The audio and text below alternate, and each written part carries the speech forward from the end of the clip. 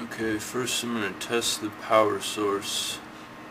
Right here I've got 4 AAA 1.2 volt 1000 milliamp hour batteries. So see, it's just a standard Christmas tree bulb, incandescent, good for testing these kind of things. Yeah, definitely we have voltage. Multimeter right here, just to check the voltage and make sure that the battery pack's outputting at the proper voltage.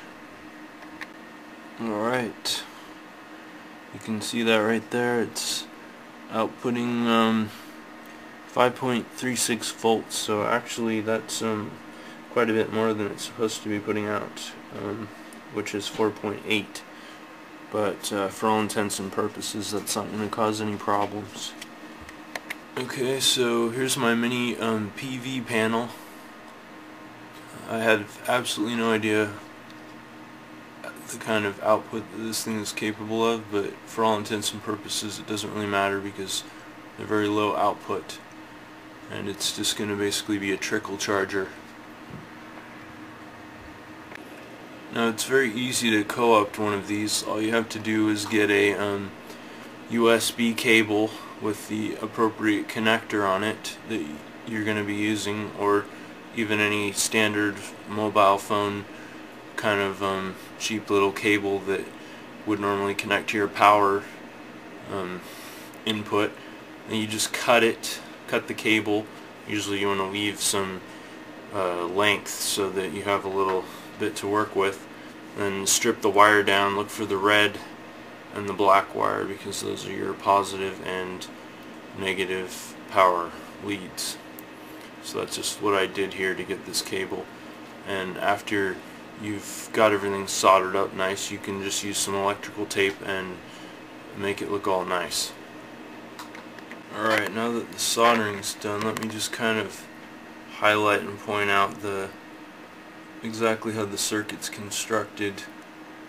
Alright, this right here, this 9-volt clip is going to go to the battery pack. So you can see the way they're linked in. The solar panel right here will send electricity down here through the diode and down this channel into the battery pack. So that will be trickle charging the battery pack at all times, while the battery pack will not be able to send electricity back into the solar panel because of the diode, which prevents that. But the battery pack will be able to send current through this loop right here, which comes out to the USB cable. So that's basically the essence of the circuit. You can see how these are connected in parallel, or in parallel basically. Okay, the battery pack has been connected with the 9-volt jacks.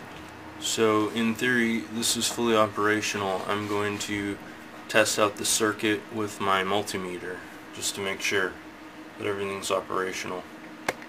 Okay, so first I've connected in on the outside of the diode in direct contact with the battery pack, and as you can see the 5.3 volts is coming through nice and strong, so that's a good sign. Of course that was kind of foolproof.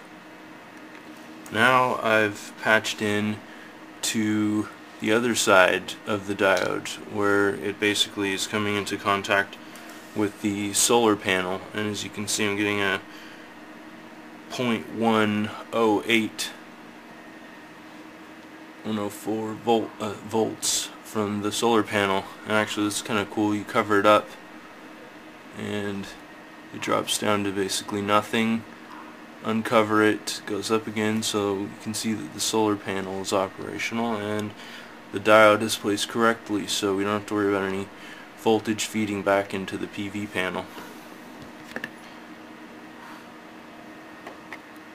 Alright, I've optimized the circuit. I've taken out all the unnecessary wiring and extensions. This is kind of the final draft. I've electrical taped over everything so that it's nice and smooth, and you don't have to worry about any contact malfunctions or short circuits. And here's the diode right there.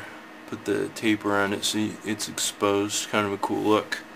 And now for the final test, I'm gonna plug it into my phone, and if everything works right, it will begin charging.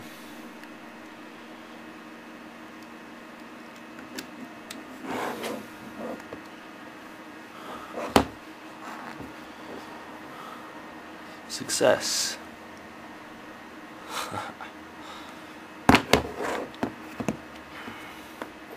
So now, unlike the normal cell phone, mobile phone battery charger, instead of having to recharge these rechargeable batteries here after your charge is expended, all you have to do is leave the solar panel out in the sun. Personally, I'm going to put this on the dashboard of my car and just let it charge up between uses.